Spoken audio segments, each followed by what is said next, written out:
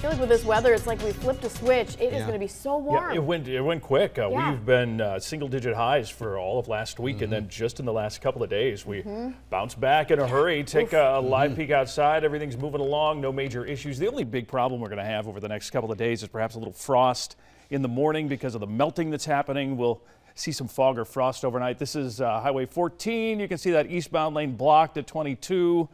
On the right lane there is out of commission for now. Here's a live view down at 169 at Lookout Drive in Mankato. And again, we'll see a few off and on scattered slick spots because we get all the moisture in the air from the melting during the day.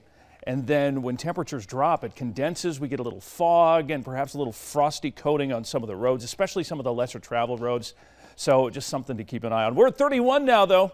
We were back above freezing for a change today. No wind, so just a nice, comfortable day. And this is going to be our trend now from here right on into February. February's now at the end of the 10-day forecast, and it's actually going to get quite a bit warmer toward the beginning of February. So hang on, I'll show that to you coming up. 32 in Owatonna, Albert Lee at 30. We've got 31 in Mankato, 30 in St. James, Fairmont, and Blue Earth both at 32. Algona at 30 degrees, and we did have some sunshine today. A few off and on clouds, but some sun. We're going to fill that in overnight. It's going to be mostly cloudy tonight and through much of the day tomorrow. We're actually keeping an eye on this big pattern change that's going to keep our temperatures 10 or more degrees above average right on through the rest of January into that first week of February. The one thing that's going to kind of impact the temperature will be the amount of snow on the ground. And we don't have much to begin with, but once we melt the snow that we have, that's going to allow temperatures to climb even further. So that's why we're going to be warmer toward the end of this 10-day forecast.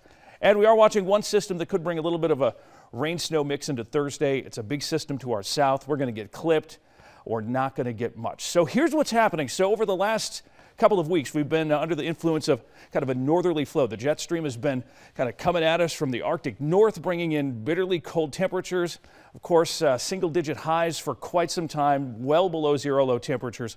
Well, we've had a big change, and it's been kind of a quick one, but the jet stream has shifted, and now we have more of a westerly flow, and this brings in Pacific air, which is quite a bit warmer, and so our temperatures are going to climb. In fact, we're going to be above freezing for highs basically through the week, the weekend, and into next week. The other thing we're watching is a system that's going to bring a little bit of light rain or snow. As we take you through tonight, there really isn't much going on, but as we roll further down the road here into tomorrow, a couple of flurries possible, and then as we slide into later in the week, we're actually going to see a system move through that's going to bring some scattered rain and snow showers here by, let's go to Wednesday into Thursday. You can see that little bit of green. It's not going to be much, but Thursday morning especially could be enough to bring just a couple of travel issues, maybe some icy roads, something to keep an eye on. But you can see here, most of the precip will be to our southeast. We're going to be less than 1/10 of an inch, mostly rain with just a little snow mixed in at times. Tonight, a little bit of light freezing fog possible, a few flurries down to 21 tomorrow.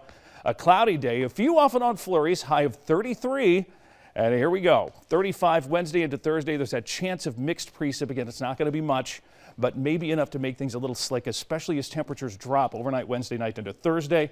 As we swing into the weekend, mid-30s, we're going to melt that snow, and then it gets even warmer next Tuesday, Wednesday, Thursday. We're talking low to mid-40s for high temperatures, and that's 10 to 20. Our average high is 24 now. Right. So that's well above average for this time of year. So nothing normal, really cold to really warm, and that's our trend here for quite a while. It was like way too cold too long for me. Yeah, I know. It'll be nice to have the milder temps for sure. All right, thanks, Shawn. You bet.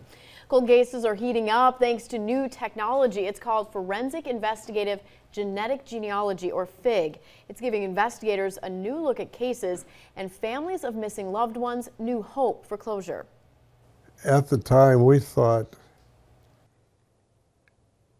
that he probably ran away somewhere. What was your reaction when you got the DNA results back? I was totally convinced that that was my uncle that they found.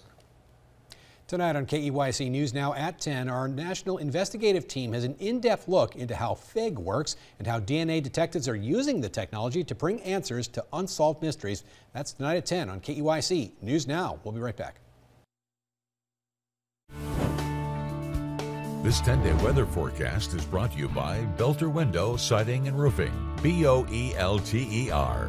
Belter is better.